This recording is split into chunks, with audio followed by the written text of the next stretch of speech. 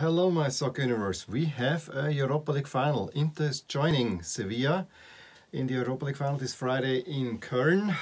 It's going to be an interesting one. It's the Inter's first final since they won the Champions League in 2010. So 10 years since that, and quite remarkably, because the previous century was not that way. It's the first time that an Italian team is in the Europa League final. That I couldn't believe myself, but yes, this is the case. Considering that I think up until 99, almost every year there was at least one year Italian team. Quite the remarkable statistic. Unfortunately, I can talk some about the game, but I saw only highlights because I fell more or less asleep during the first half. It's not because of the game. Well, the game probably was not as exciting as yesterday's game. It was just I was done. I was physically exhausted, and I started watching. I remember falling asleep, then quickly waking up, and at that moment I see Piatov play a horrible ball out to Barella, who then runs to his right side, acres of space there, puts a nice cross in onto Martinez, who heads it in and makes it 1-0 for Inter. And then I basically fell asleep again, and I woke up just before halftime. And I said, okay, I'm not going to finish watching that game. From what I could tell is that Conte, and also, now watching highlights and reading a little bit and listening a little bit up on it, Conte really stifled Shakhtar. He knew that Shakhtar is very well offensively, very fluid style. He just didn't give them an inch. Every passing lane was usually covered. Every dangerous passing lane was covered. And the mistake by Piatov, yes, you never should play it out like this. But you also have to say that he didn't have many options. He could have punted it down. Maybe that would have been better in terms of conceding a goal. But other than that, there was not really much that he could do, because Inter basically limited all his options right there. And when Shakhtar got into the game, Inter just said, no, we're not giving an inch. We're not really very sound defensively. And so it went also at the beginning of the second half, when Brozovic then assisted D'Ambrosio to make it 2-0 in the 64th, and that was the game. At that point, Inter then turned up the screws. So first, very solid defensively, then they turned up, and it became ugly for Shakhtar. Really, really ugly. Martinez in the 74th adds a third after assist by Lukaku, and then Lukaku backs to himself. One assisted by Lautaro and the other one by De Vrij. He's now on 10 consecutive games in the Europa League, scoring a goal.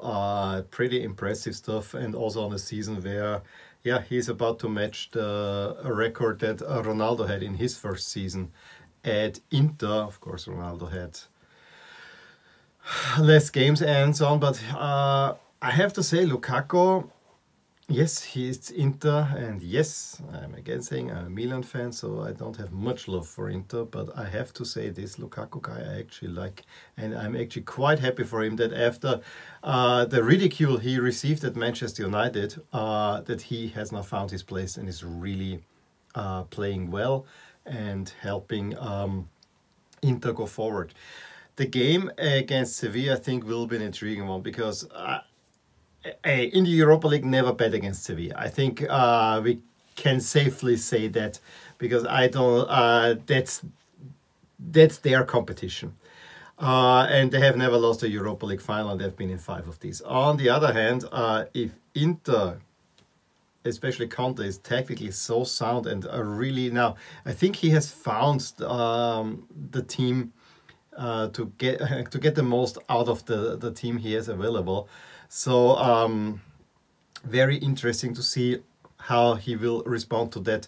The one thing is, Shakhtar plays nicely, but it's all kind of always towards the center, whereas Sevilla goes a lot on the outside. So let's see.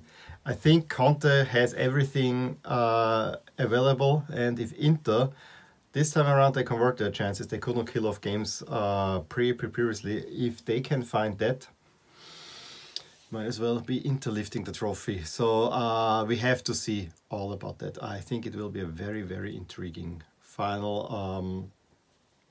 And again, Inter going back to their roots, being tactically sound. I think it was a masterclass by Conte. I really, really have to say, they first stifle Shakhtar and then they roll over them. And I think I heard this was the largest semi-final win in the UEFA Cup Europa League and the largest win since Milan's famous 5-0 demolition of Real Madrid in the European Cup. So hey, that's also something.